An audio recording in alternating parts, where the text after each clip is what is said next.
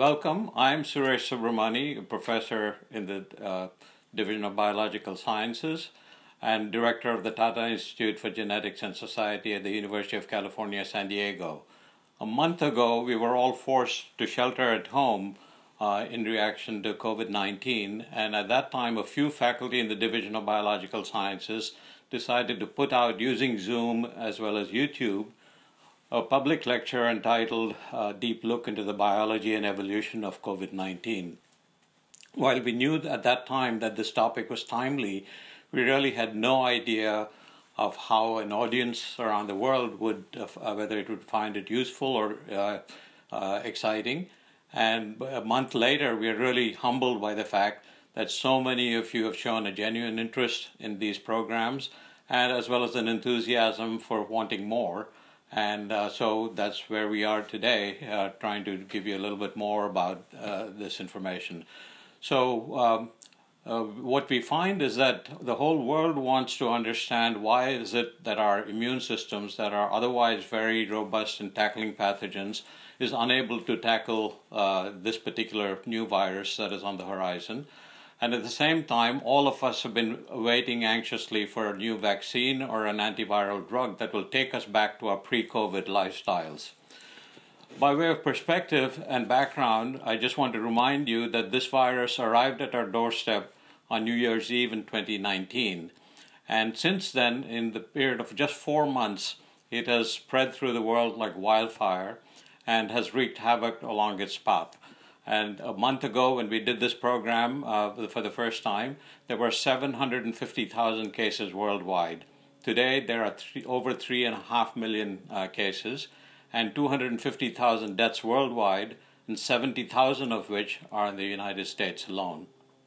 Now, not surprisingly, the scientific community and the medical community, as well as public health workers and government officials, have been working feverishly trying to find a solution to stop this virus in its tracks. And this has been enabled in large part by the fact that there's a great deal of data sharing and information sharing all around the world, which has led to this platform called Open Science that you'll hear about. And this has led in 4 months to over 7,500 publications, another 2,500 publications in preprint servers that you'll hear about, as well as 78 new vaccine trials and over 300 drug trials, mostly using repurposed drugs from previous encounters with pathogens that we've had in the past. So it is against this backdrop that we are going to talk about today, and in this new program, focusing on vaccines, drugs, and the evolutionary arms race. And as we did the last time, the program will be divided into 3 different segments. And to introduce the first segment, I just want to point out to you that life on this planet began 3.5 billion years ago, and every organism on the planet is attacked by pathogens during its lifetime. For the most part, though, most organisms are able to survive these attacks by pathogens, and this is because they have a very robust defense mechanism or immunity system. So the first topic you will hear about is, with respect to humans, the innate and adaptive immunity system that we all have, and how this allows us to deal with pathogens that we might see in our lifetimes. Secondly, because these organisms have co-evolved together along with the pathogens, it sets up an arms race between the two, where the immunity system of the host tries to deal with pathogens, and the pathogens try to outdo the immunity system. And this arms race is very important from the point of view that when we find a new pathogen on the horizon, we look back at how we can tilt the balance in previous arms races like this and tilt this in favor of humans, and that is the second topic that we'll hear about, the evolutionary arms race. And finally, everyone is nostalgic about their pre-COVID lifestyles, whether it is meeting up with your family and friends or going out to eat your favorite foods or visiting your favorite places. And of course, none of this can really happen without taming this particular virus. So you've heard in the media a variety of the therapies that are being contemplated at the present time for dealing with COVID-19. We will deal with the 4 shown in green: vaccines, antiviral drugs, and to a lesser extent, convalescent plasma, as well as mechanisms to boost and dampen our host immunity, we will talk less about stem cell therapy and traditional medicines. As in the previous program, we will have three speakers introduce their themes, and this will be followed by an open discussion. And finally, if we have time, we will try and answer some of the questions that were raised at the end of the last lecture through your comments on YouTube. So let's launch right into the program. As we did in the previous program, we will lead off with Dr. Emily Troemel, who is a professor in the section of cell and developmental biology.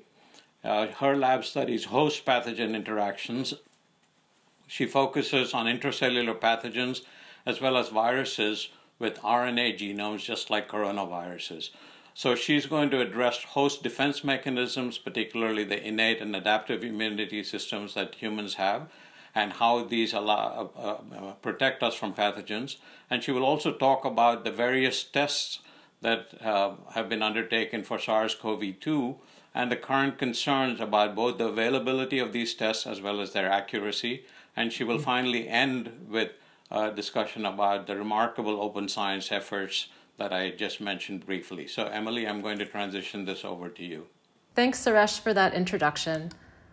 As Suresh said, I want to address some big picture questions about SARS-CoV-2, this coronavirus that's causing the COVID-19 disease. First, I'm going to address the question of what kinds of immunity we have against viruses like SARS-CoV-2. Then I'm going to discuss a little bit about some important issues to know regarding tests for SARS-CoV-2 and the immune response against it.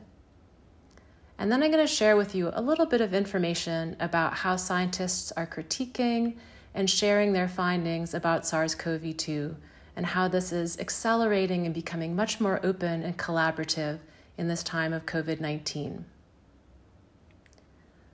So you'll often hear that we don't have immunity against viruses that are newly entering the human population, like SARS-CoV-2. More precisely, we don't have pre-existing antibodies against this virus, but we do have an ability to respond to it with our innate immune system. So this is the form of immunity that we're born with, and it enables us to respond very rapidly to viruses, even viruses that we've never encountered before. The way this works is that we're able to detect viral molecules as foreign molecules. And to give you a sense of how that works, I want to show a viral life cycle here, which starts with a viral particle binding to receptors onto host cells, such as cells in the respiratory tract. After binding, the virus can invade into the cell and release its RNA genome. What I want to point out here is that upon replication of that genome, there are certain molecules that are formed that are molecules that are normally never seen in our cells. And these include double-stranded RNA, which is different from our normal RNA that's single-stranded and considered to be a self molecule. So viral double-stranded RNA is recognized as a non-self molecule by receptors that we're born with. And these receptors can detect the presence of that viral RNA and rapidly induce expression of genes that code for proteins like cytokines. And these are like the alarm bells of the innate immune system. So they call in professional immune cells to come and clear out the infection. And many times they're successful at this. And then we actually don't learn about those viruses because our innate immune system can handle them. However, viruses that are successful and take hold in the human population are able to block or inactivate that innate immune response. And you're going to hear more about this from Matt in his evolutionary arms race discussion. If the innate immune system is unable to clear an infection, there's fortunately a slower but more specific and very powerful response called the adaptive immune system that can be triggered by the innate immune system. And this is the system that people are probably more familiar with, and it includes specialized cells like T cells and B cells and antibodies. And it forms this immunity that is based on what we've experienced to be very dangerous and thus deserves a specific response to clear that particular infection. So it includes these cells like helper T cells that gain information about certain viruses and then inform the rest of the adaptive immune system. And of particular note, informs B cells to generate antibodies that will be specific against particular viruses. So activating the adaptive immune system together with the innate immune system provides the basis for this long-term, very specific immunity and underlies the principles of vaccine development that you'll hear more about from Steve in his presentation. So how do we detect the presence of this virus and the immune response to it? In our previous video, we described two general types of tests, and some of the details are described there. But very generally, the first test is an RT-PCR test, and this detects the presence of viral RNA. And this gives us a measurement of who's currently infected with the virus. And it's really critical that we get more of these tests, and also that we have more accurate versions of these tests. Because when they're inaccurate, they can lead to false reassurance. For example, with RT-PCR, if there's a false negative, so that the test indicates you're not infected, but you actually are infected, this can provide some false reassurance. The other general type of test is a serology test that measures for the presence of antibodies in the blood. And these tests are detecting both current infections and then also past infections, because antibodies can last for a long time in our system. One important note of caution about detecting antibodies, it's clear we do mount a response to SARS-CoV-2 involving antibodies. These can be detected. We don't yet know how much protection they're going to provide. And that's a really important topic, and Steve will touch on this more during his presentation. Regarding accuracy of these tests, a very important concern about serology tests is the issue of false positives. So this is where the test indicates that somebody has antibodies, thus potentially immunity, and they don't. Another issue with false positives is that it can give a false reading of how many people have been exposed to the virus in a community. This is particularly important in the context of a population where true positives are rare. For example, if there's a population with just 1 in 100 people that have antibodies, and you use a serology test that's very sensitive and will pick up that 1 in 100 people as positive, if that test has just 1% false positive rate, another 1 in 100 will test positive, such that if you get a positive result from the serology test, it's a 50% chance that it's a true positive, but a 50% chance it's a false positive. And for this reason, we really need to strive to have a low false positive rate in our serology tests. So how do we assess these tests and learn about other aspects of SARS-CoV-2?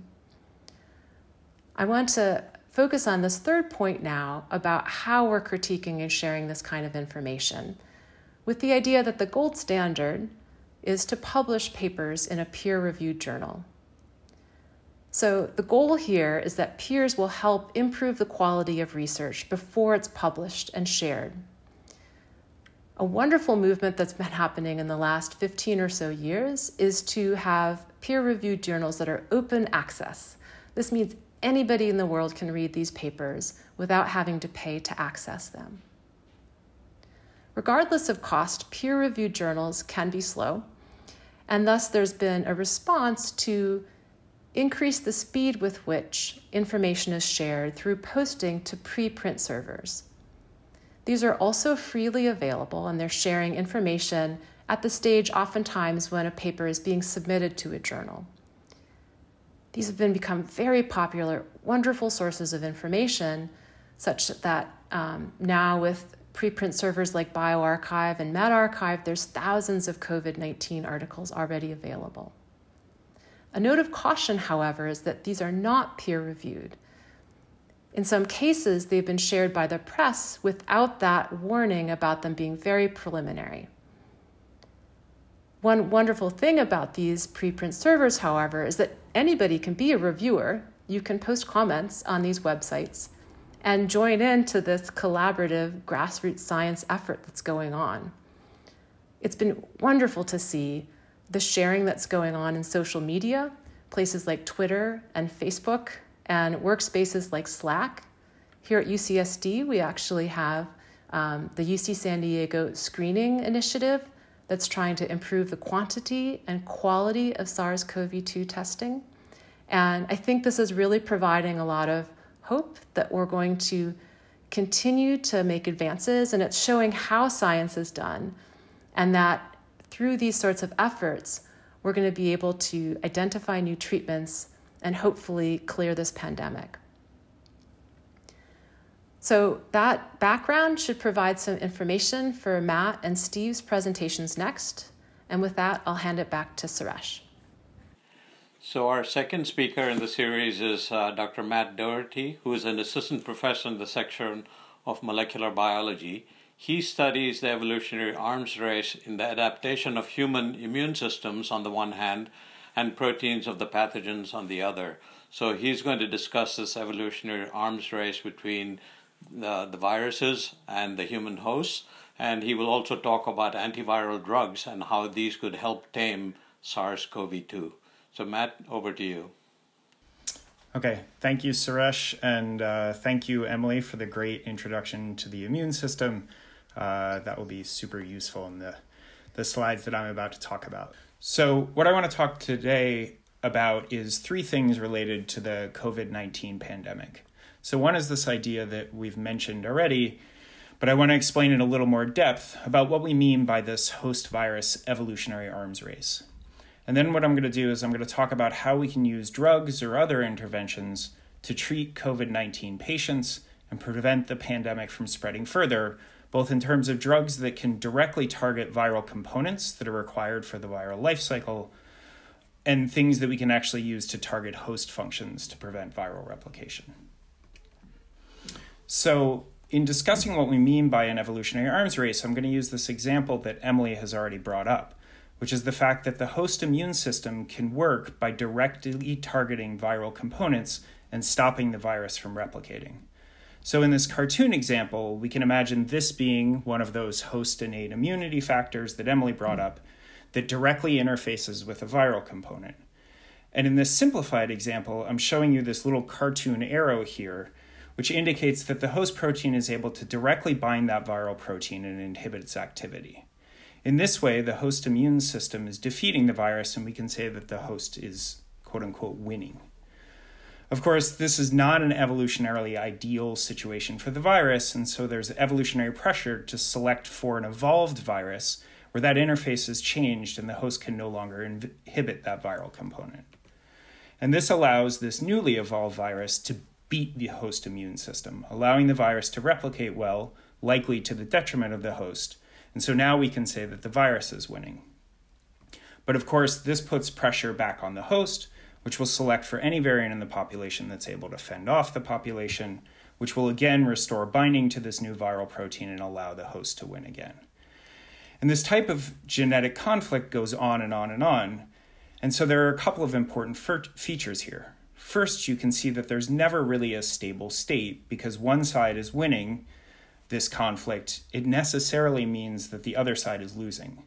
And so there's this kind of constant evolutionary pressure on each side to be continually innovating.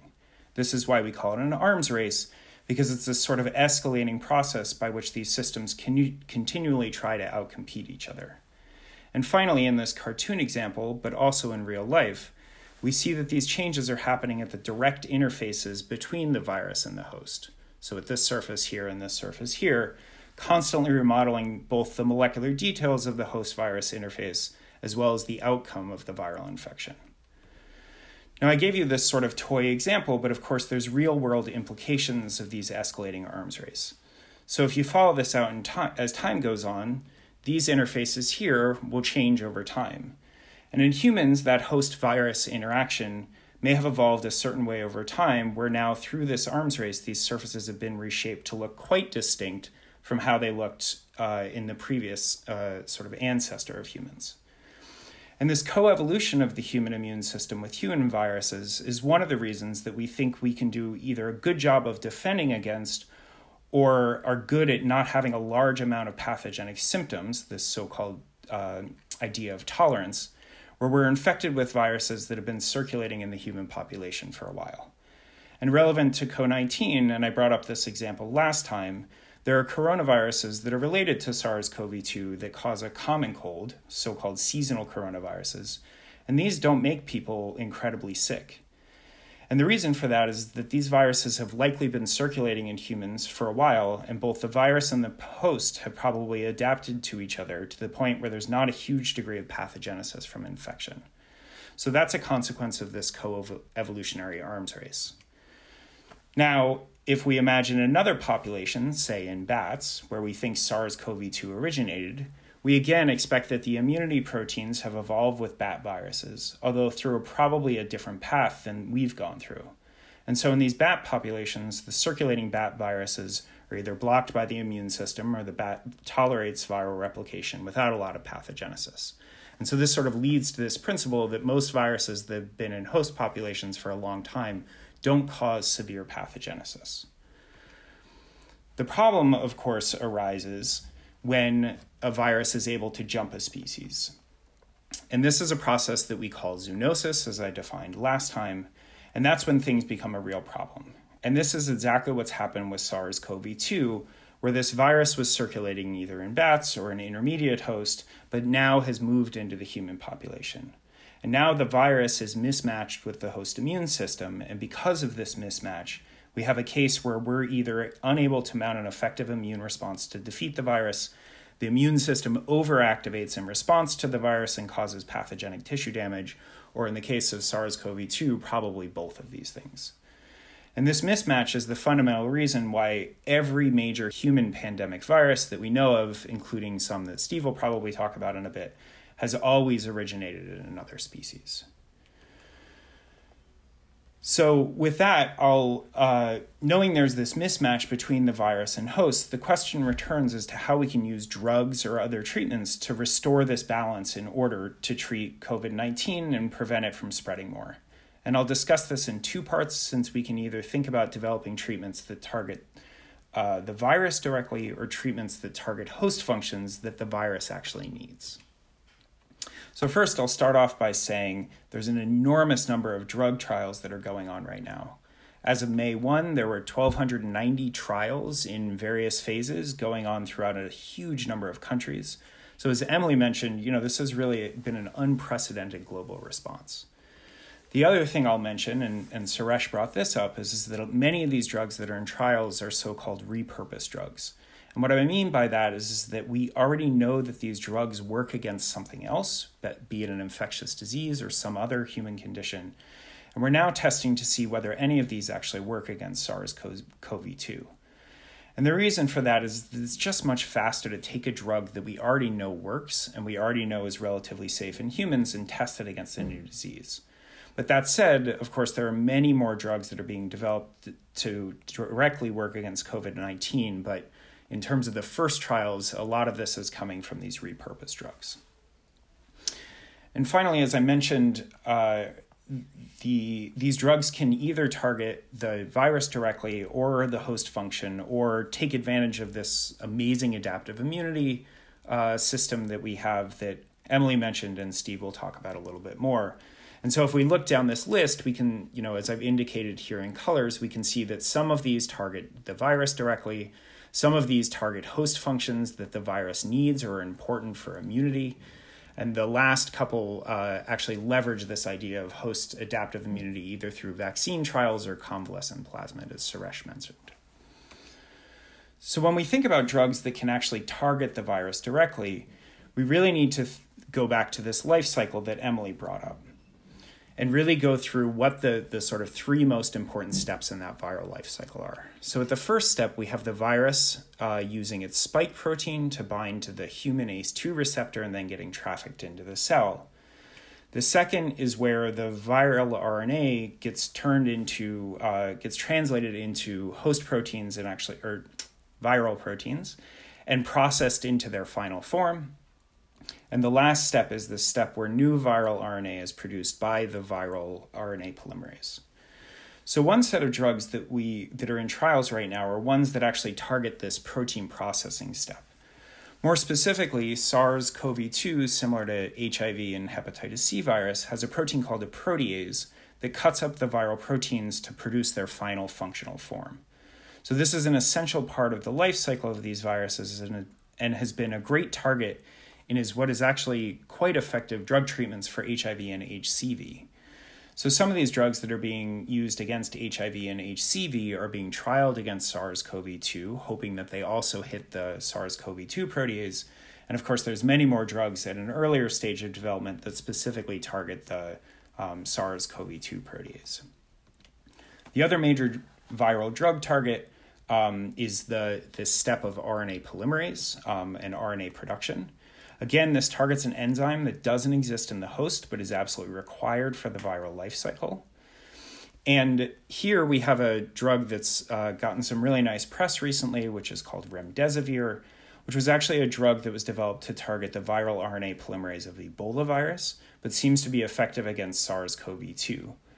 And there's several other drugs that we have in trials that target other viral RNA polymerases, as well as many other lead compounds aimed specifically at SARS-CoV-2 RNA polymerase. So those are sort of the two main points that we're trying to hit on the virus with current drugs and repurposed drugs. There's actually several other potential viral components to target, but we just don't currently have drugs that we know work against those type of targets in other viruses. So those are more in the developmental rather than clinical trial stage. And to be effective, we will actually probably need to target multiple points in the viral life cycle, as we do with HIV and HCV, since evolution of resistance against the single drug could be expected to happen pretty quickly. So leaving the viral targeting for now and going back to this idea about targeting host processes, there's actually several categories of drugs that target these host functions. And the idea here is that because the virus needs the host for so many different processes, and because the host immune response works so well against so many other viruses, that we should be able to target those processes and try to bring things back in line with how our body responds to something like a seasonal coronavirus. Unfortunately, we have many treatments that have been developed to target host functions, but we just need to know whether these are actually effective against COVID-19. So for the first example of these types of drugs, I'm going to remind you of that process of viral entry and that it relies heavily on host cellular machinery. So there are three places that people are looking right now that take advantage of various host processes. The first is a host protein called TMPRSS2 that's required to mature the viral spike protein so that it can actually bind in enteral cells. And we already have drugs that target that protease. We also have drugs that target the human ACE2 protein and could potentially block its interaction with the viral spike protein. And we also have drugs that actually can disrupt the process of trafficking things, including viruses, from outside the cell to the inside of the cell. And as I mentioned, the other sort of big host function that's being targeted is the innate immune response that Emily introduced earlier and I brought up with this arms race discussion. And as I mentioned here, the idea is that the human immune response is fundamentally mismatched to SARS-CoV-2, which really only recently entered the human population. And so we could think about two ways to approach this. The first is to kind of up the direct antiviral immune response, for example, by treating people with type 1 interferon that Emily mentioned earlier. This could really help if the virus is preventing the natural innate immune response from being effectively deployed against the virus, and there's certainly some evidence that this virus is able to do that. The other way that we can modulate the immune response is to try to dampen the potentially pathogenic inflammatory response. So inflammation appears to be a major cause of pathogenesis in people infected with this, as well as many other zoonotic viruses. So people are also trying to use drugs to correct this potential mismatch between sort of an overactive inflammatory response and the virus. So I'll just summarize before I turn things back to Suresh and Steve. First, I'll reiterate that these evolutionary arms races that I described are at play all around us and have really shaped the way that we respond to both circulating viruses such as seasonal coronaviruses as well as zoonotic viruses like SARS-CoV-2. But of course, the good news emerging is that we have a huge amount of effort going into developing and testing drugs or other treatments that can either target the host or the virus. And some of these are already showing some efficacy in clinical trials with many, many, many more results to come in hopefully the next few months. So with that, I will turn it back to Suresh, and I look forward to more discussion in a bit. Thank you so much, Matt. Our final panelist is Dr. Steve Hedrick, who is a distinguished professor in the section of molecular biology.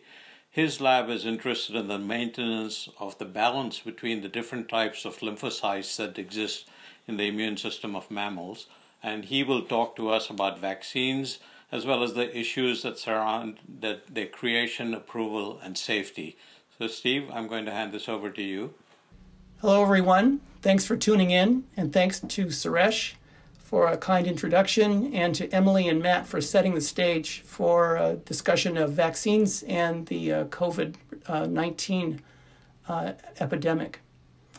I have studied immunology for many years, and most recently I've been interested in something called disease ecology. And that means I'm interested in why infectious disease epidemics are inevitable in the human population, and how history shows us that these epidemics don't seem to end until most people have been infected and survived, or they've been vaccinated. And then finally, without a vaccine, epidemic diseases, after the epidemic has waned, remain in the population, usually as childhood diseases. Now, a very important part of the human experience turns out to be epidemics and pandemics. And so we know that since the dawn of history, at least 2,500 years, the human experience has been littered with one epidemic or pandemic disease after another. And they've included diseases like typhus and smallpox and the bubonic plague and cholera and yellow fever. And one of the most famous ones in the 20th century, of course, was the so-called Spanish flu. And in the last part of the 20th century, the human immunodeficiency virus, which causes AIDS. It appears that these types of pandemics are inevitable, and the question is, why are they inevitable? And why do they occur in the human population, but not necessarily seen in many other populations that we've studied? So one way to look at this is in looking at the size of the world population over the last 12,000 years. And what you can see is that 12,000 years ago, there were only 4 million people in the entire world. That means that people lived in small, dispersed communities of a few hundred people without much interaction. With time, though, human beings found the ability to domesticate plants and animals. And that had two effects. One effect was that it allowed people to remain in place and build communities and eventually towns and cities. That has the effect of causing people to live at high density. The other effect was that it allowed, or it caused people to sample all of the diseases and infectious agents from cows and goats and sheep and horses and birds. And occasionally those infectious diseases that came from these animals would be able to, as Matt and Emily pointed out, occasionally they would be able to jump into the human population. And because people were living at high density, those diseases could spread rapidly. And this process started probably about 2,500 to 3,000 years ago, based on writings in history. And they've only accelerated ever since. And you can see that this makes sense because the density of the human population has exponentially increased in the last century, such that now we add about 1 billion people every 12 years to the human population.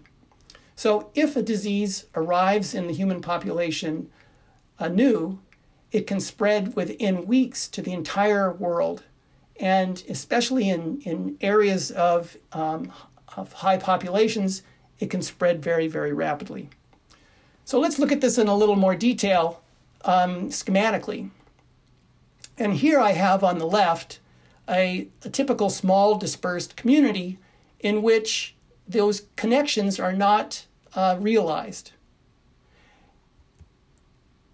That's to be contrasted with another community that consists of rural towns in which people can interact, and there are direct interactions between towns. And finally, we can contrast that with huge population centers, megalopolises, in which millions and millions of people live together and interact on a daily basis. Now, if there's one infected person in each of these different groups, you can see the difference that will result. In the case of the small dispersed communities, the disease stays put. In the rural towns, it spreads slowly, and in huge population centers, it spreads very rapidly to almost the entire population. So density makes a big difference in the way epidemics spread. But the size of the population the absolute size also makes a big difference. So if you have a small population and a disease like measles ends up in that small population, it will flash through the population, infect most people, and then run out of new hosts. In that case, it fades away from the population. However, if such a virus lands in a large population, there is always a source of new uninfected hosts in the form of newborn children. And so the way that works then is that these diseases flash through the population, infect almost everybody. Most adults are immune or they perish. And then there is an oscillating epidemics that occur. Every time the population of newborn children increase past a certain threshold, a new epidemic ensues. And then because many of those children are now immune, the epidemic recedes and then comes back again. And you can see that this repeated itself throughout history until we had a vaccine. And you can see when we had the first licensed vaccine, the incidence of measles dropped to almost nothing. And then we realized we needed a second dose. And so that once we had 2 doses of the vaccine, that we have essentially no cases of measles in the United States at the present time, unless it's imported from another country. Now, the current state of COVID prevalence due to social distancing is that there are a small number of people who are infected, and because we are social distancing, they are not realizing these potential interactions. So there are very few people in most populations that are currently infected. However, if this changes and these interactions become realized, then the virus has many sensitive hosts to spread to, and we would see a reemergence of an epidemic. Now, one way to look at this, and many of you have probably heard of this, is through the basic reproduction number, or R0, R0. And what that number represents is the number of people that will be infected by a single sick person. So, for example, in the case of measles, 1 sick person is thought to be able to give rise to 16 infected people. Now, one thing to note, though, is this R0 figure is not static. It depends upon the population density, the way people intermingle, and the way they transmit from city to city. But at the present time, we think we see that the COVID-19 disease spreads with an R0 of about 2.5. And that number will probably change because we really don't know the incidence of disease or the prevalence of disease at the moment. And it also changes with the progression of the epidemic. As there are fewer and fewer people to be infected, the R0 can change quite dramatically. Now, currently, we are social distancing. And so we're reducing social exposure by, let's say, something like 75%. Under those circumstances, the model predicts that one person, even after 30 days, will only infect 2.5 people. However, if we reduce social exposure, if social exposure is only reduced by 50%, so that there is more intermingling, in 30 days, a single person would be predicted to give rise to 15 infected people. The question is, what would happen if we stopped reducing social exposure altogether? So we went back to pre-2019 interactions. And the prediction is this, that one person could give rise to over 400 infected people in 30 days. And this is probably similar to what happened in New York City when the virus first landed there, and people did not realize that there was an epidemic being spread. Now, just today, the University of Pennsylvania Wharton School released a budget model in which they looked at the results of opening the economy partially or fully. And they predict that if we open the economy partially before June, we could save 4.4 million jobs, but at a cost of about 45,000 additional deaths by June. Whereas fully opening the economy before June could save 18 million jobs, but at a cost of 230,000 additional deaths that would occur before June. So we want to do something to change this. We can't possibly sustain draconian social distancing forever. We need to have a way to ensure that the population is not going to spread the disease. And the way to do that is shown here. So here is our present world. We have a huge number of people who are still uninfected. We have, as Suresh indicated, we have about 3.5 million confirmed cases of the virus in the world right now. That's probably a low estimate. You could say it's at least 7 million cases, confirmed cases in the world. But there are 7 billion or 7.8 billion people in the world. So that means that less than 1 in 1,000 people have the potential to be immune. And as Emily indicated, we don't really even know that having the disease confers strong immunity. We hope it does. It may, but we still don't know that. So how can we go from a world like this, where at any moment the disease can break out into the population, to a world in which we can go back to living the way we did? And there are two ways. One is to come up with a vaccine in which that's effective and confers immunity on most people in the world. Or the other is, which is probably not acceptable, is to allow the pandemic to wash over the entire world, conferring immunity as it infects people. So this is where we want to get to. We want to get to a world in which most people are immune. And because most people are immune, even an occasional diseased person will not be able to spread the disease because of this concept of herd immunity. As long as most people are immune, the disease doesn't have the density of susceptible hosts in which to spread. So this is our goal. Find a vaccine, or as Matt said, find a very effective drug that can knock the virus out entirely.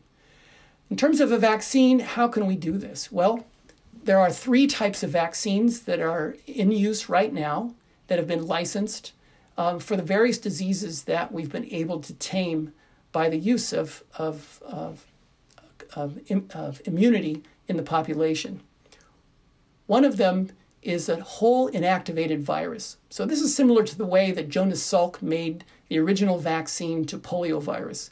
Large amounts of virus were grown up and then treated with a chemical, usually formalin, to inactivate the virus. So the immune system still sees this as a foreign entity and makes antibodies to this virus, but the virus is inactivated so it can't infect the individual. Another way that we have of making a vaccine, which is even more effective, is to make a live attenuated vaccine, which is similar to the way that Sabin made a polio vaccine that eventually conferred immunity on most of the world. In this way, a virus is grown and selected such that it still infects an individual, a human being, but it doesn't cause disease. A third way is we take a piece of a virus and we produce it in the lab in some fashion, a subunit of the virus, for instance, the spike protein on the surface of the virus, and we use that as a vaccine. That can induce an antibody response to that subunit, which can then in turn confer immunity. Now, in more recent years, we've been able to find other ways of making vaccines. One of them is to use recombinant DNA techniques to take a piece of the information from the virus itself and place it into another virus that's not disease-causing. So this is sort of similar to the live attenuated approach, and that is you have a virus that contains a piece of the epidemic virus, but it doesn't cause disease. That still will cause the immune system to produce a response and confer immunity on the patient. And another novel way of producing a vaccine is to use the genetic instructions that come from the virus directly in the form of either DNA or RNA. And in that case, the DNA or the RNA we hope, will be taken up by our own host cells, and then, as I'll show you, translated into a protein that then confers immunity. So let's look at that. So this is the means of making a RNA vaccine. There's two variations. The first variation is that you synthesize a portion of RNA that encodes for instance, the spike protein of the COVID virus. This piece of RNA, a nucleic acid, is encapsulated into a lipid nanoparticle that is then taken up through this same endocytosis process that Matt talked about and Emily talked about. The RNA can get out of the lipid nanoparticle and then be translated by the host translational machinery directly to produce viral proteins. These viral proteins can then be on the cell surface, or they can be secreted, and then the immune system, in the form of B cells making antibodies, can recognize these viral proteins and then produce antibodies that would then bind to the native virus and cover up all of the spike proteins so that the virus can no longer bind to a host cell and cause an infection.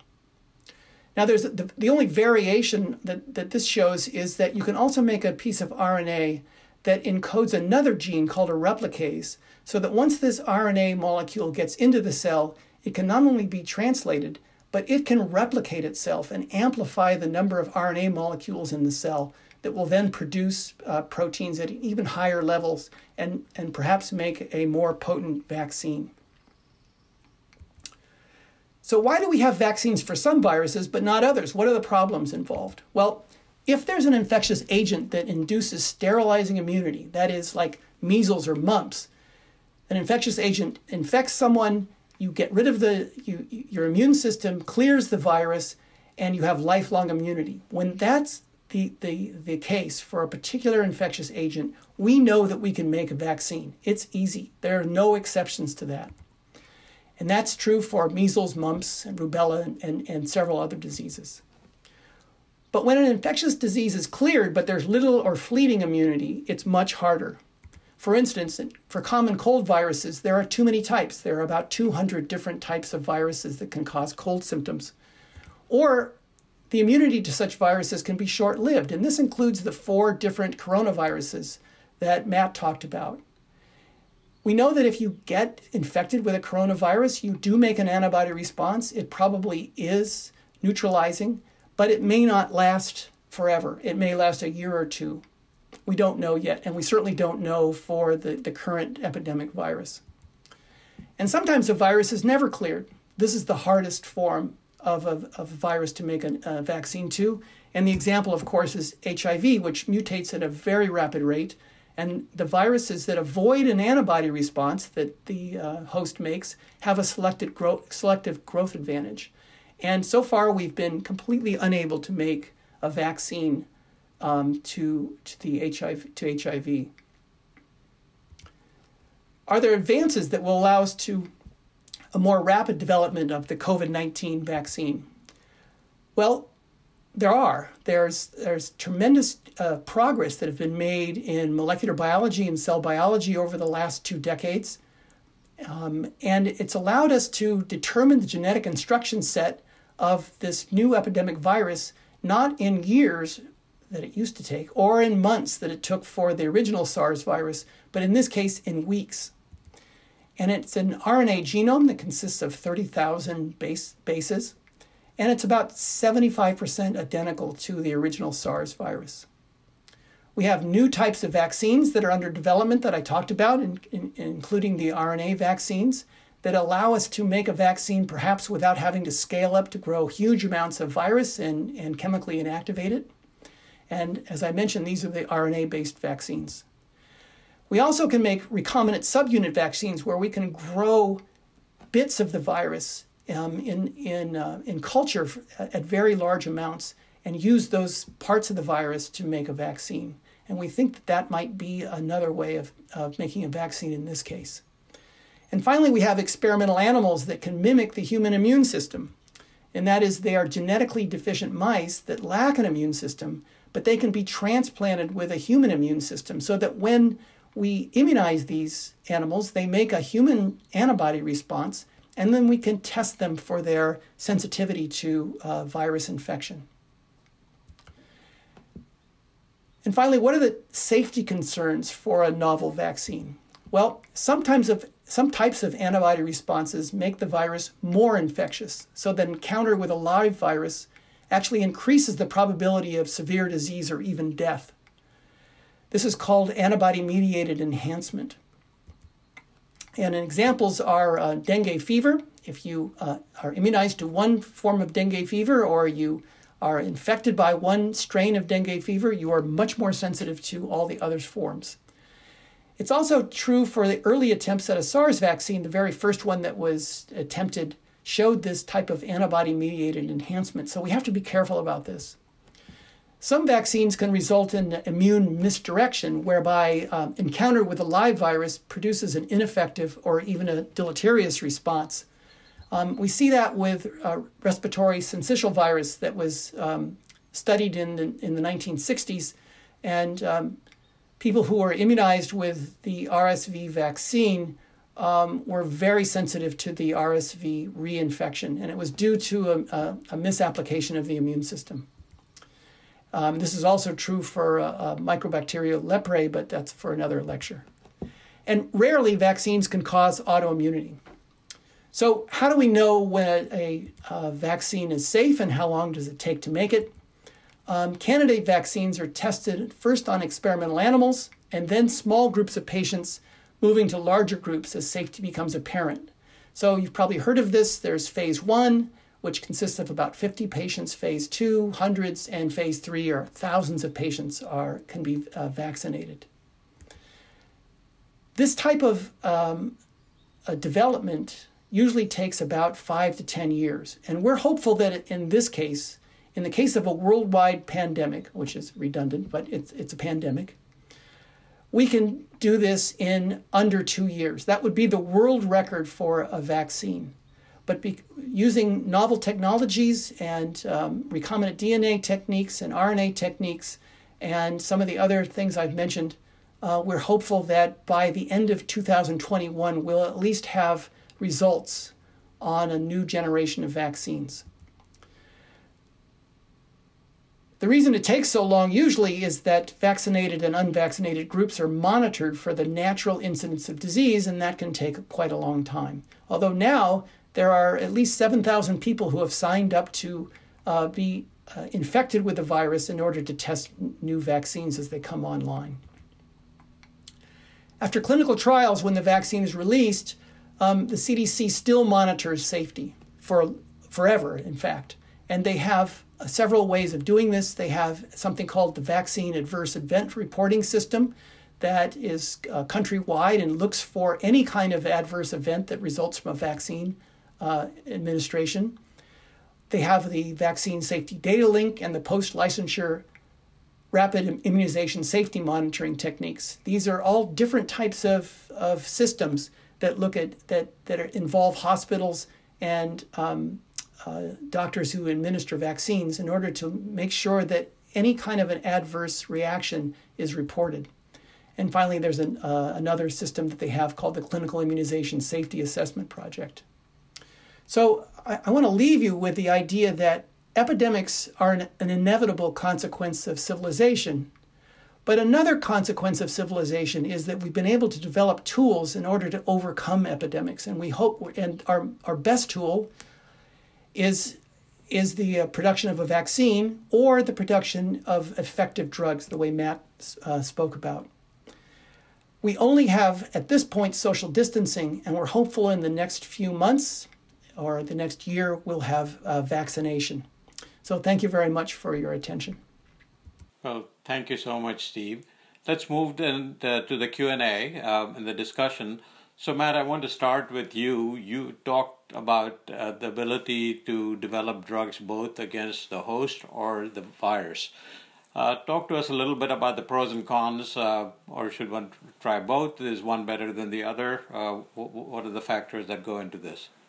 Yeah, so there's pros and cons to both. As I mentioned, the big concern about a drug targeted against a virus is just resistance, right? So in HIV and HCV, we know that viruses can evolve resistance very fast, and so we usually need to have 2 or 3 or more drugs in a cocktail in order to prevent resistance from emerging against a single target. Obviously, the advantage of targeting a virus is that you're hitting a protein that doesn't even exist in the human cell, and so there's a bigger sort of therapeutic window there that we can target and not worry about adverse side effects. You know, the host, targeting the host obviously has the opposite of those. There's potential for off targets, but less concern about evolving resistance. So I want to transition to Emily. There's been a big debate about the need for testing, and you pointed the issue about the accuracy of the testing. Why is it so difficult to get a reliable and accurate test? Or are we just trying to move too fast to get to the other end or to sell a product to give us the situation? Yeah, it's a really important question. I think there have been some efforts on the part of, for example, the FDA to increase the availability of testing for antibodies. And I believe on March 16th, they lifted restrictions on companies having to report accuracy data, I think with the goal of trying to increase the number of tests. Unfortunately, what happened is that there was an increased number of inaccurate tests.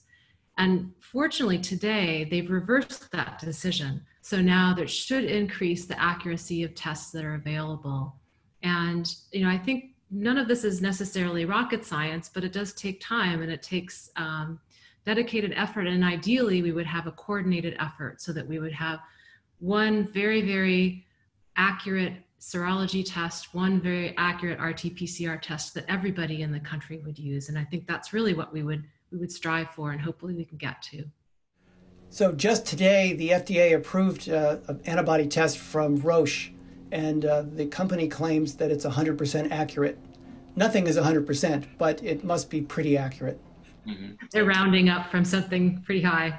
Yeah. No, this is good.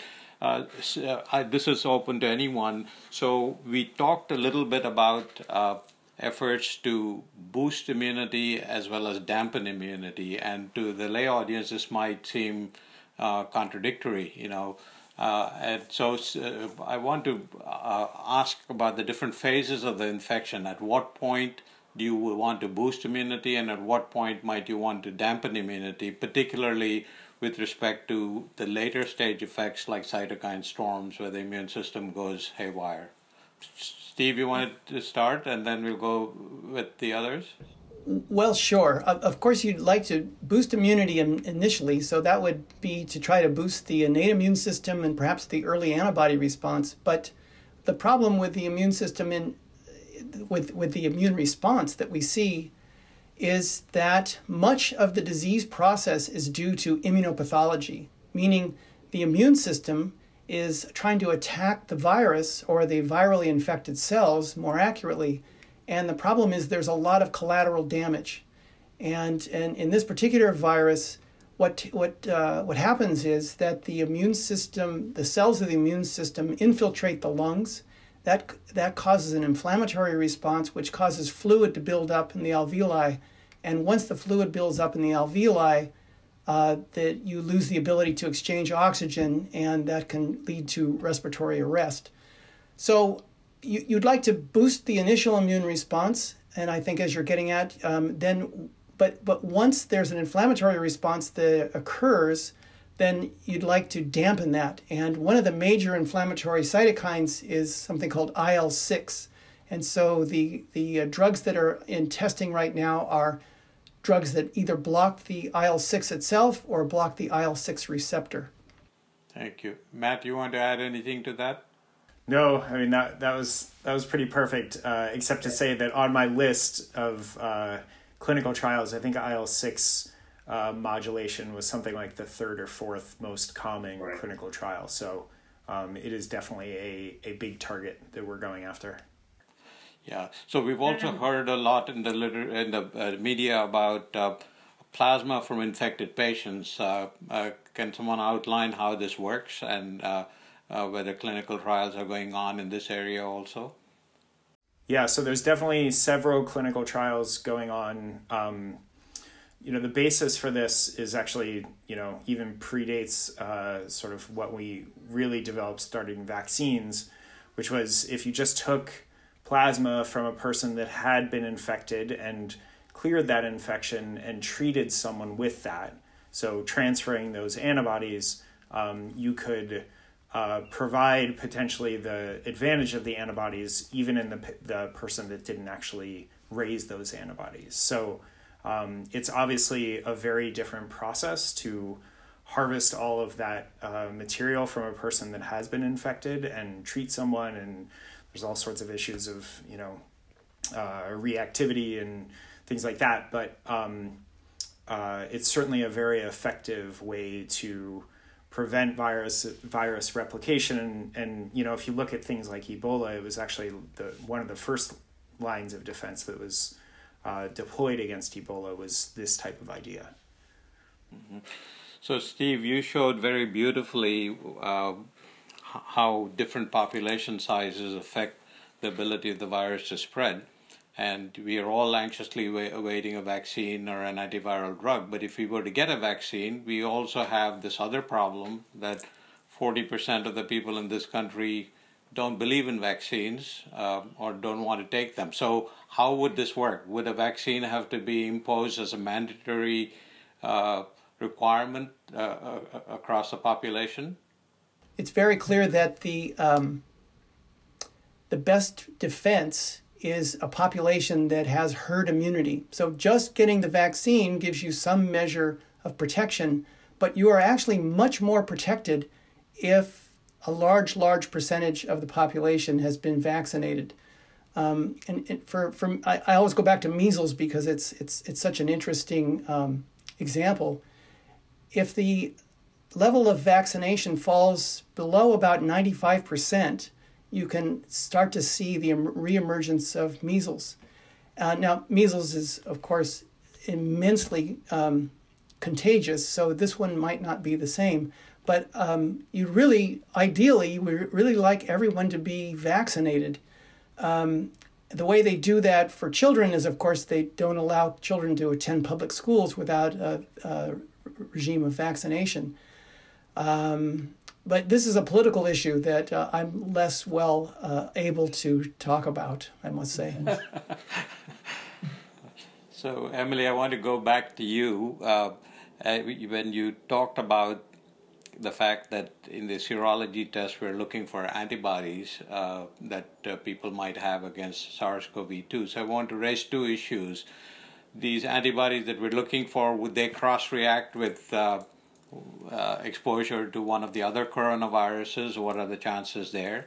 And could that be contributing to some of these false positives? And secondly, what do we know about whether the presence of antibodies correlates with immunity, and if so, for how long?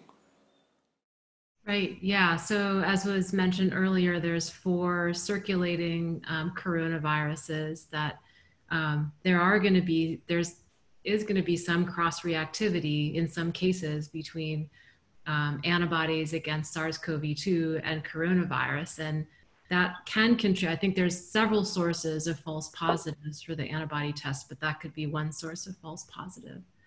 And my understanding about whether or not these antibodies will be long-lasting is that I think, unlike with some other viruses, the antibodies against coronaviruses aren't typically as long-lasting.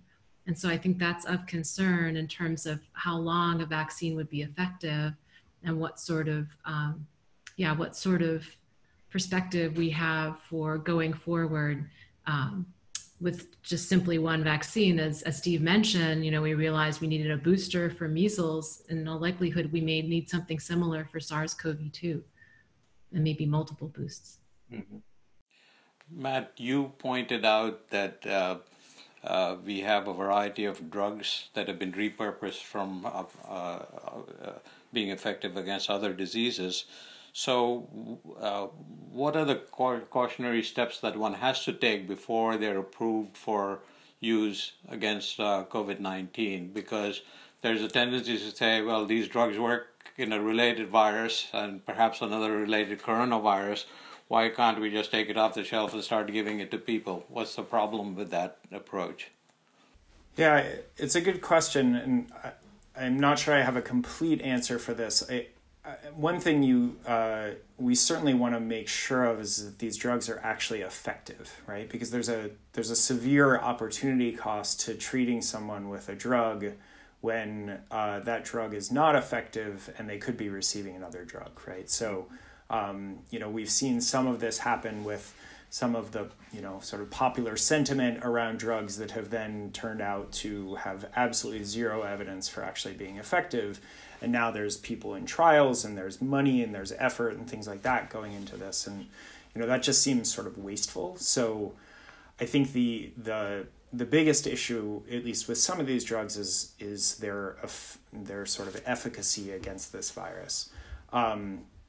I think the other concern would always be, what is the sort of the off-target effects of these drugs, or the toxicity of these drugs when given to people that are already in some sort of pathogenic state, right? So, if you're treating people that, don't have a severe respiratory infection with drugs, they may have very different side effects than people that are in severe respiratory distress. And so I think that's another concern that we really need to worry about just sort of immediately launching in and saying, oh, these drugs are known to be safe. They're known to be safe in, potentially healthier individuals than the people that they may necessarily be going into.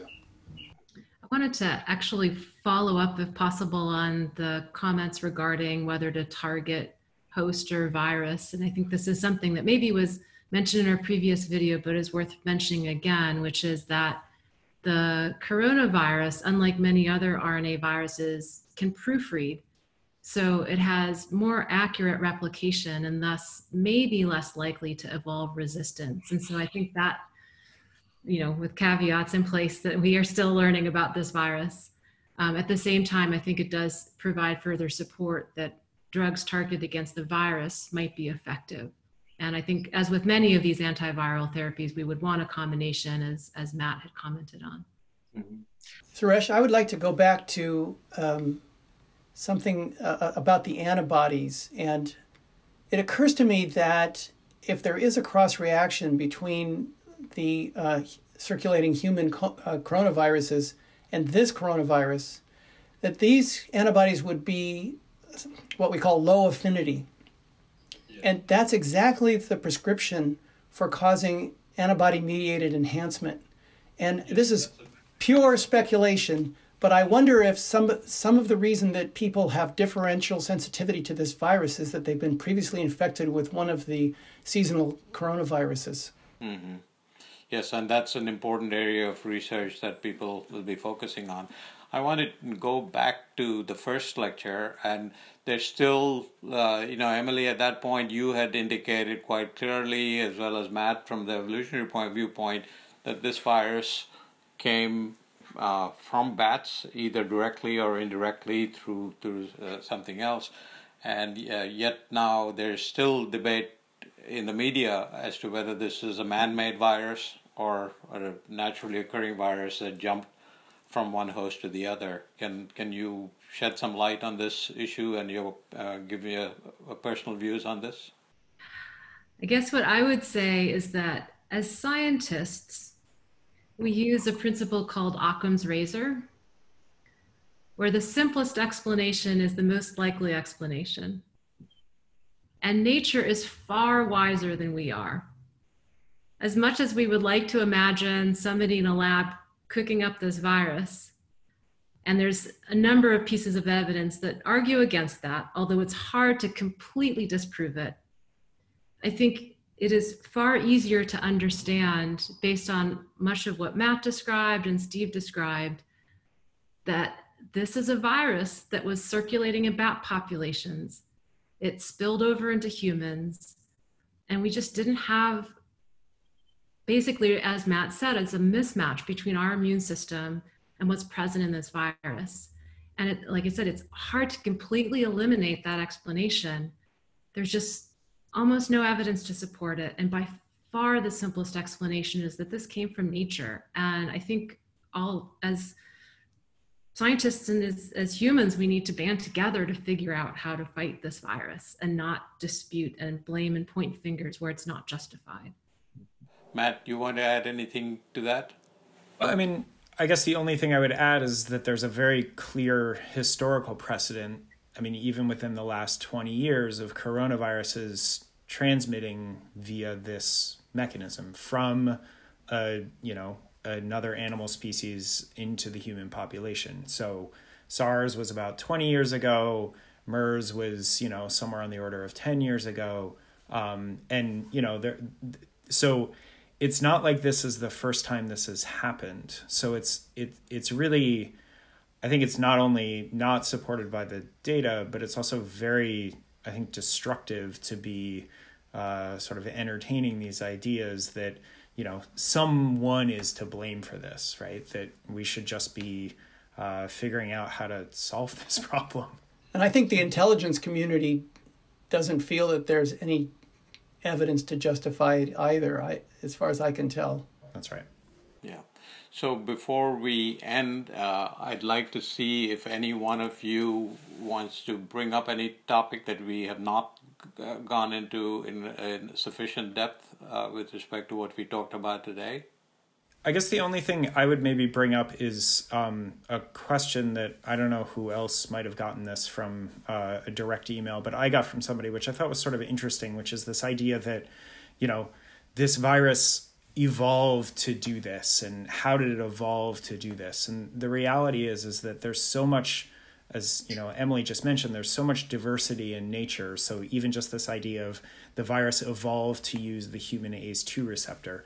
I mean, we actually know this, that there are coronaviruses that are circulating that just by happenstance can use the human ACE2 receptor. So it's not necessarily a targeted thing. It's just there's so much diversity in these viral populations that, and when we're being exposed as much as, Steve just brought up and Justin brought up last time, that just by sort of random chance, there's going to be a virus that's going to be able to sort of take advantage of this. And the higher the population densities are and the more we're kind of running into other species, I think these pandemics are only going to increase, as Steve sort of alluded to.